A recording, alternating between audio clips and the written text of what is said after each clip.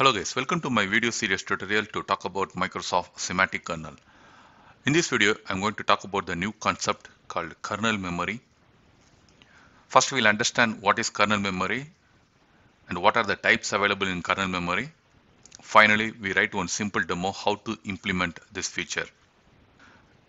Microsoft kernel memory is one of the component in semantic kernel. The main purpose of kernel memory enables the storage and retrieval of data using embedding, which are representation capturing the meaning and context of words and other data. So what is mean embedding? Embeddings are numeric code that capture what words or things mean, commonly used in machine learning and natural language tasks to better understand and analyze information. Make it simple. Once you upload any images or any documentation, it's stored into this database, vector database, to the numerical format. This concept we will talk about more details in upcoming videos. Here we just stick on this kernel memory only, the basics, how to implement this feature. The later videos we talk about more on this concept. So here you can just understand the documentation and any images is stored into the database in the numerical format. That's it. And kernel memory not only search the result, it's offering the response with a reference and direct links to the original source. So the kernel memory find the information, it's provide the information plus where the source come from. That information also it's provide.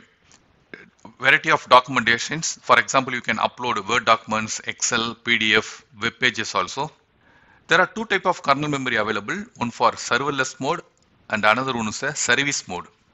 In our serverless mode, the entire service is hosted directly by the running application. So you can just add this component into your application itself. The responsibility including generating embedding, storing them and performing searches also. Mainly here we used the simple DB, and the serverless mode is suitable only for the small database, not for the large or complex database. So if you want focus on the large data set or maybe complex data application, you can implement kernel memory in the service mode.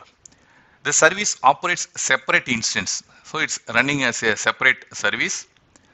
You can access this service via REST API.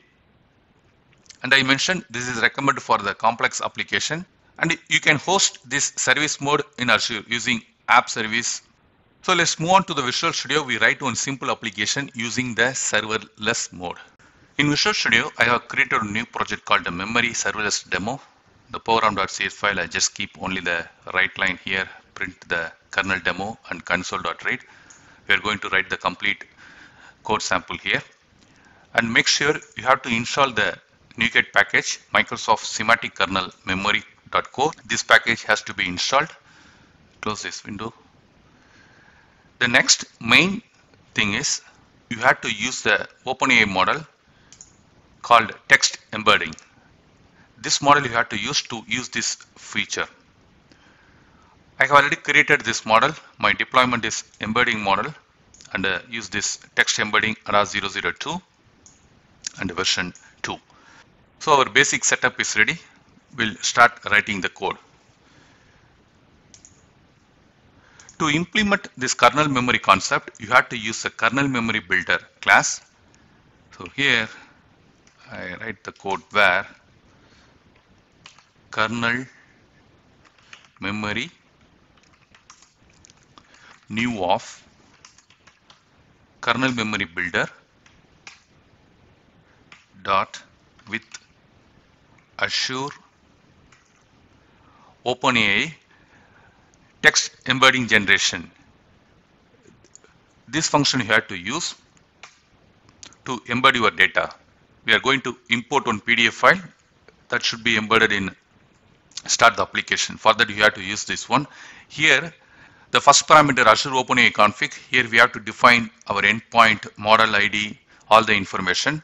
For that I'm going to create one static return type Azure OpenAI config. The function name create Azure OpenAI config.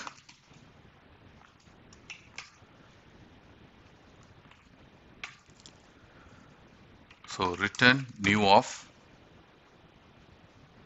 Azure OpenAI config. Here we have to set all the required information. First API key,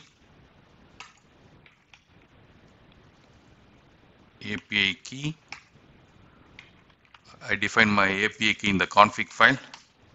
So here API key.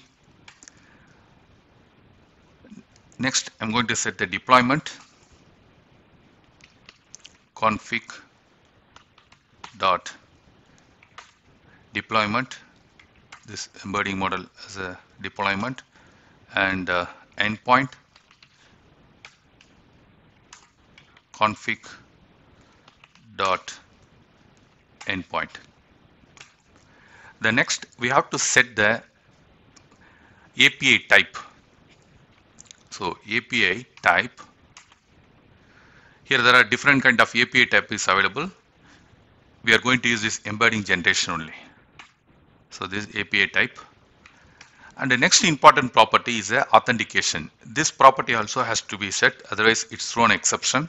So authentication, what type of authentication you are providing? I am using this API key. So I use this property. So seems to be all okay. So we return it. Here I am calling this function like embedding Azure config, calling this function. So here we have to pass these settings. Next we have to tell which database we are going to use. So here I am going to use with simple vector database, this one.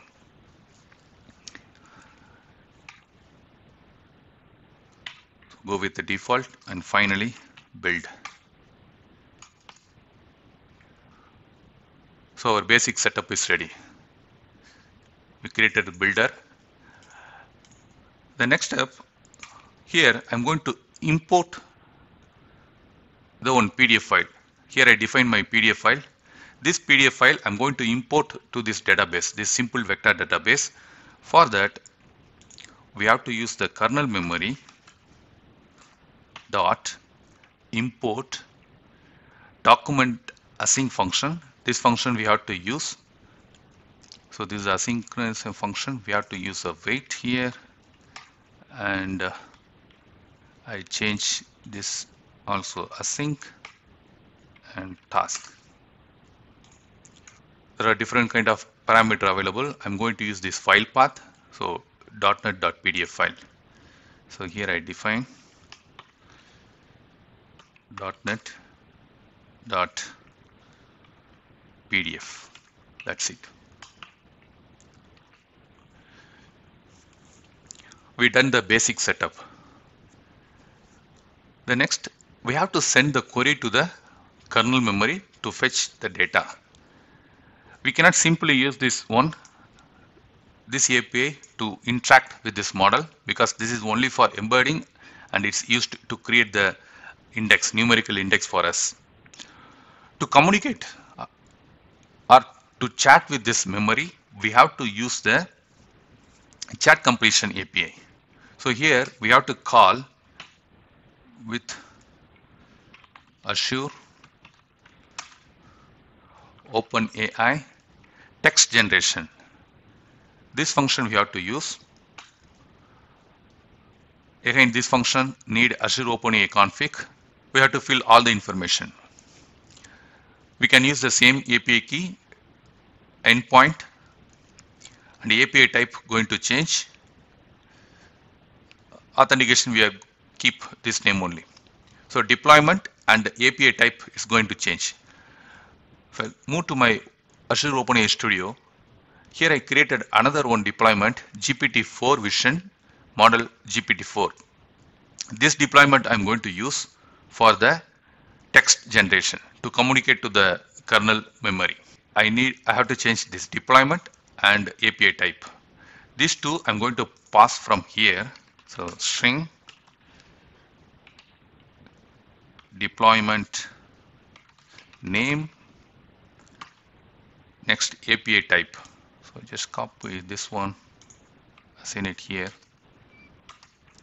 So API type, I replace with this one, deployment going to change and API type going to change.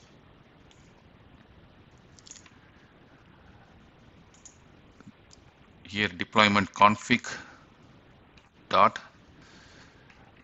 embedding model, the next API type embedding generation. For chatting we have to use a text generation, so here I pass text config to this function and deployment or model ID, API type, this one is a chat completion, this API type. Fine, all set. Next we send the question to the kernel memory. At the moment I hard code my question. So here where result equal to await kernel memory dot ask async. Using this API we have to send our question. So as what is .NET, this is my question. Rest of the parameter is optional parameter, I leave at the moment. Once we get the response, we print the result. Dot here result console dot read. We run the application and we get the answer based on our question. So here I set as startup project, start the application. Application has started. These are all some debug information. Leave this at the moment. Initially it takes time because it's import the file and it should generate the numerical format. So initially it will take time. Here we get the result. So some information. I raise the question what is .NET. Here the result get printed. And this time I put the breakpoint and the application again.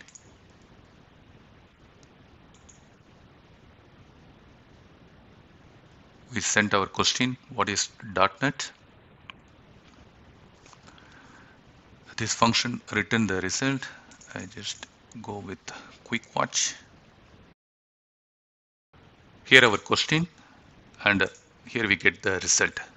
There is another property here, relevant source. If you go here, we can see where this data coming from. The source is a .NET PDF which we imported. Some other information available. If there is no result available, then this property is set as true, no result. We can check the conditions. If it is result available, then process it. If no result available, then take other steps, something like that. There is a reason also available if the kernel memory not able to find the result. So what is the reason? That also available here. This is just a beginning how to use kernel memory in semantic kernel application. Later videos we talk about more on this concept. Thanks to all.